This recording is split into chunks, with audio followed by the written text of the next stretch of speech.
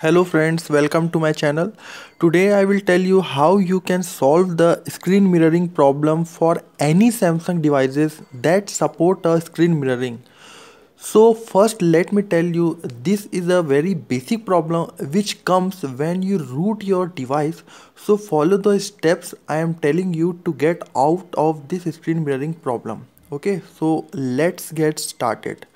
So first you install a ESFILE Explorer from the Google Play Store. Okay, you can see here, just tap it.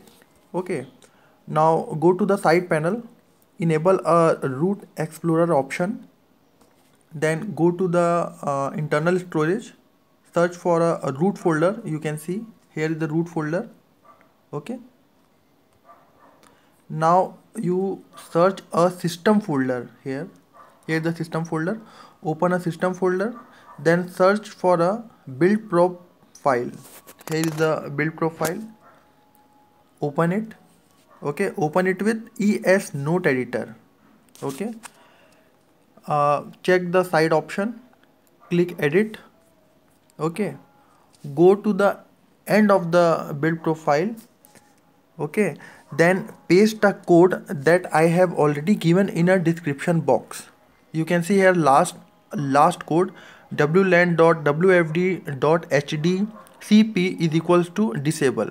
Okay, paste this code in this folder, then press back button. It will automatically saved a file. Okay, then just restart your mobile and you are done. Your screen mirroring problem is solved. Okay guys, if you have any problem regarding screen mirroring, comment below and don't forget to subscribe my channel. Okay, all the best.